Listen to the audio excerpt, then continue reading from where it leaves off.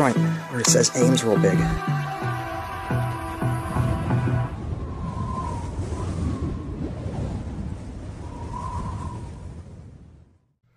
Well, hello everyone. Happy to have you here.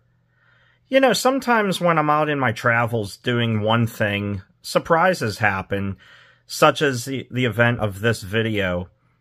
You know, I had taken a day out to Streetsboro, Ohio to go to a few places. I was trying to look for Hi8 tapes for a camcorder that I had acquired, and I knew I could find them somewhere and just had to search around, and my travels took me out to Streetsboro. But on my way back, I was driving along scenic routes, and I would end up somehow getting into Ravenna, Ohio. Larry wishes he could have been there. But he's happy to be here now. Anyway, while I was out there, I would be traveling through some smaller towns, and I ended up in Ravenna. I love when he bombs a shot, it's cute. Anyway, while I was out there, I came across the railroad tracks there. I came across a few different lines going through the area, including CSX and Norfolk Southern. Well, I would happen to be crossing one of the sets of tracks, and it would be the Norfolk Southern Cleveland Line. You know, when trains go through the Pittsburgh area and they go out west, they normally take the Fort Wayne line, jump off of it onto the Cleveland line to get back onto the Fort Wayne line past Cleveland. So, where I was at, it was technically the Cleveland line, but traffic was going to and from Conway Rail Yard in Pittsburgh up towards Cleveland. And when I was going across that railroad crossing, I saw headlights coming up the tracks, so naturally I pulled over immediately and stopped to get a video. And I caught a few trains there, but the star of the show was catching a manifest that was going westbound towards Cleveland that would have the Wabash Heritage Unit on there as a mid-DPU. You know, the first train was just a tanker train, and then the third one was a coal train. The one in the middle there was the manifest, which had a lot of interesting cars on it. But to catch the Wabash unexpected like that was a pleasant surprise. So, without further ado, I'm not going to talk about it anymore and bore you. I'm going to take you trackside to a new location that I can't wait to go to, because I love the way you get a nice long shot down the tracks on one side, and on the other, you have a curve as they go around and go out of view. So anyway, let's go out to Ravenna and enjoy. What do you say, Larry? You want to do that? All right, enjoy.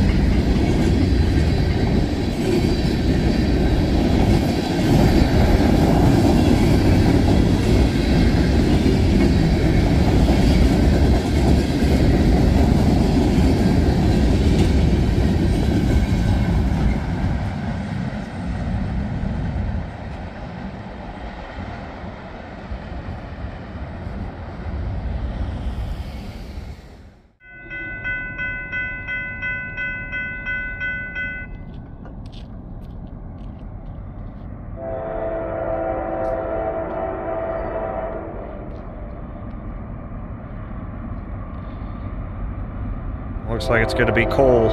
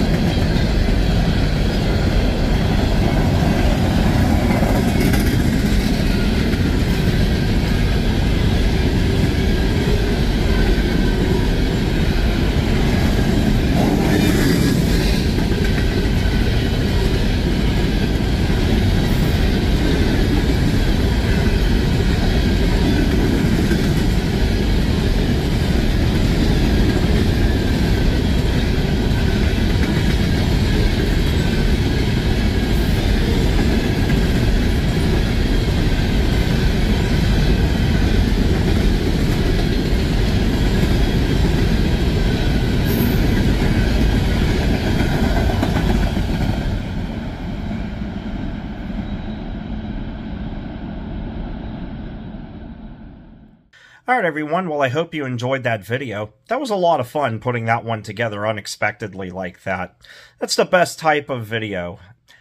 You know, after I caught that first train, I was there with another rail fan who had spent some time there, and we were just starting to talk and enjoy the day even though it was pretty cold. And after that first train came by, we heard horns in the distance, and that's how we knew another one was on its way, and that's when we caught the Wabash Heritage Unit. And then, after standing there for a little while, we would hear the bells go off at the crossing before we even knew a train was en route, and then sure enough, we get that coal train. But anyway, it was a lot of fun. I really enjoyed getting to check out a new spot and catch some trains somewhere I hadn't caught them before, even though it's kind of part of the same network that I catch trains on when I go to Beaver County and get them there at Highland Crossing and New Galilee, or when I go to Berea in Ohio and catch trains there. It's basically the same network, but it was fun catching it somewhere different. Anyway, I hope you enjoyed the video.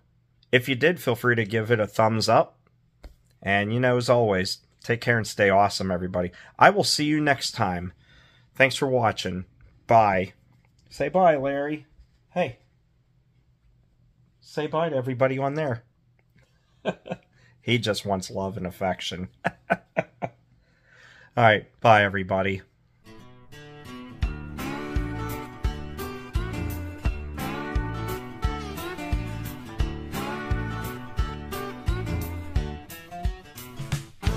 He lived down by the railroad track, had an old wood stove in a one-room shack.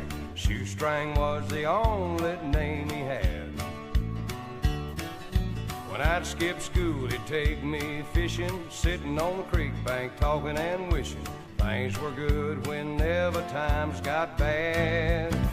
And the people say, Shoestring, you ain't got no money. Shoestring, you can't hang around here. Shoestring, you got your hat on backwards. He knows more than most folks do, but he don't talk unless you ask him to.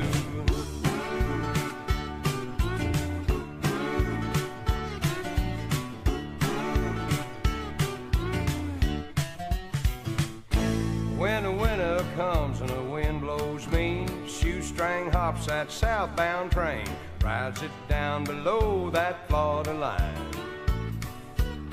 But he's laying low and picking fruit, sleeping in his worn-out shoes. But he'll always come back come summertime.